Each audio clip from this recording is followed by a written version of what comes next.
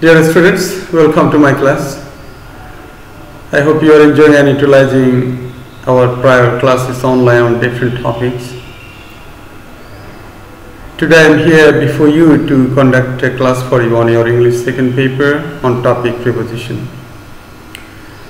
I am Iqbal Hussain, lecturer of English, Bandarban Cantonment Public School and College. Dear students, let me first make it clear to you what prepositions are. Preposition is one of the parts of speech, but don't get confused to differentiate between preposition and conjunction. Prepositions are used to show relations between different parts of speech used in a sentence, and conjunctions are used to conjunct, to join two or more than two sentences together. For example, if I say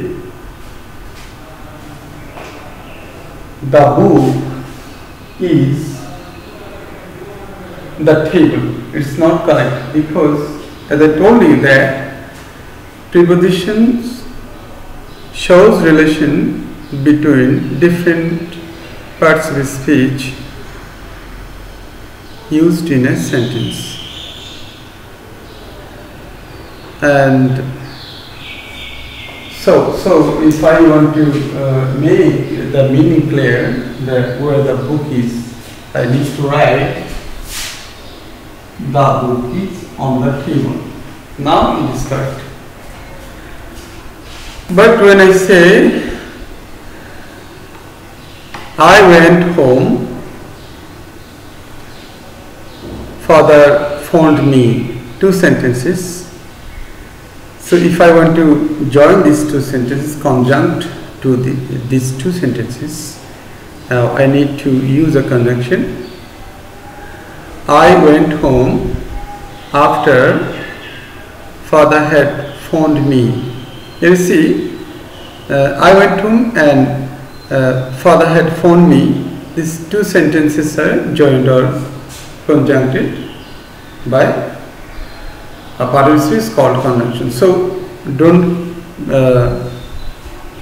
get confused between the use of preposition and conjunction.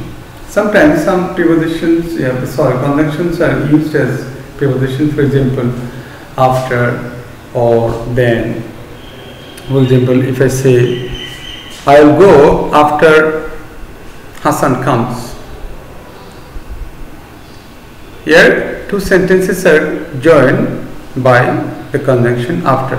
But when I say I will go after Hassan or I will go after evening, here you see after is used as preposition because the word evening is joined with other part of speech through the use of after. So it is used as preposition. So these are the difference. Some difference you have to be careful when you use prepositions. So students, generally we use preposition in two ways, according to me, so far as I understand.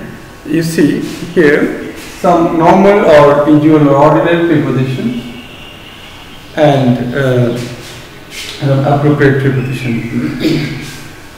Normal prepositions are there. You see here a number 150 by 70. There are almost 150 prepositions which we frequently used and out of 150 we use 70 prepositions most frequently in our day-to-day life, in our language, in our daily activities. So out of the 70 most appropriate preposition, I have written here 35 prepositions for you.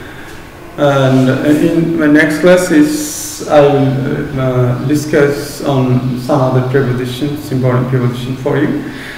Because of shortage of time and of limitation of time and space, I've written only a small number of prepositions here. So I'll be discussing on this preposition today.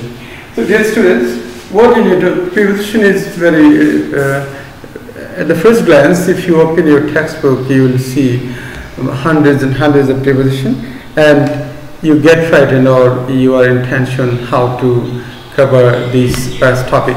But one very interesting thing is that if you practice with meaning, if you make sentences with their meaning, prepositions are automatically registered in your memory, in your brain, and you automatically learn. You just, what you need to do, just you make sentences with them, with the meaning, and automatically you will be able to use or learn preposition.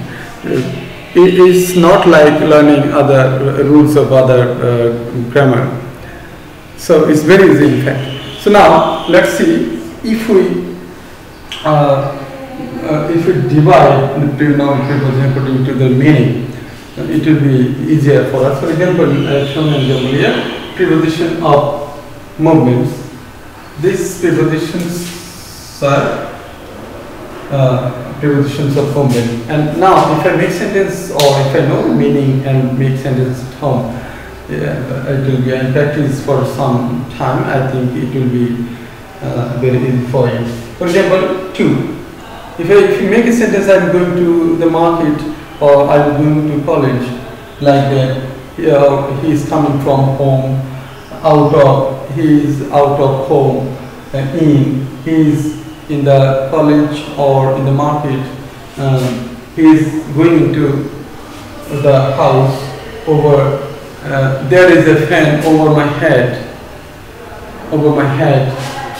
under, the cat is under the table or under the chair, this, under the chair, through. I'm going through a forest, I'm going through a process, I'm going through a tunnel or through a tube, a pipe or a tube. And the ant is going through, or the snake is going through the tube like this. So along means if there is a road of 10 kilometers and if you go from this end to the other end of the road, you go along the road. But if you go from this side to that side of the road, you go across. So remember the difference. Let us walk along the road. Let us go across the road. Along the road and across the, from this side to this side, round the clock, or round the house, or round the corner, up in the sky. There is a bird flying up in the sky, it's very high one. In this way you can say behind, he is behind me, behind me, or the board is behind me. And if I say in front of me, before me, the computer is in front of me, the students are in front of me, like that. So in that way, if you make sentences with their meaning, I think you will be able to understand the topic better. So now dear students, let's see what the prepositions are. For example, look. We know what look means when it is verb, to stare at something. But when I change the preposition after the verb into look into, then it means carrying out investigation. For example, the police is carrying out or looking into the case. Look for, to search for something or someone. If I say I am looking for Hassan, that I am searching for Hassan. Look after, to look after means to take care of someone. For example, you look after your father. So in this way, you say here run to, run after, run away, run over, die for, die off, die in, die down, die about.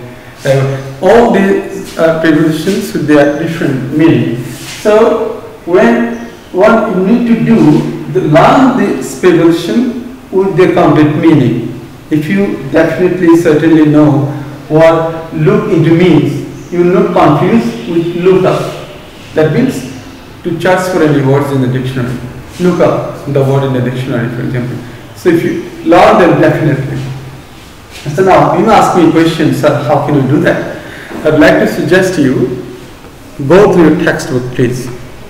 I'm going to send some homework here, and if you practice those at home, I think it will be far much easier.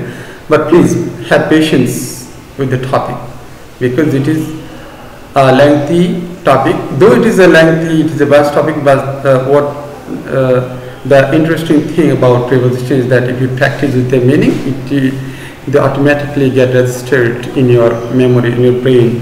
You automatically learn. You don't need to learn them like other rules of grammar. So, dear students, I hope you have understood what I have told you in the class, and I hope you will follow and exercise on this on my lecture. I'm almost at the end of my class, so let me suggest you some homework for you, for your further practice at home. Just to see, here I have written some for please. Now that I have sent you some homework from the board questions of 2017, 2018 and 2019, all boards. So if you please, if you practice those, I hope you will understand the topic better. And I hope to be before you with some 1 or 2 classes on the same topic the next time. So thank you very much for watching this class. Please stay home and stay safe.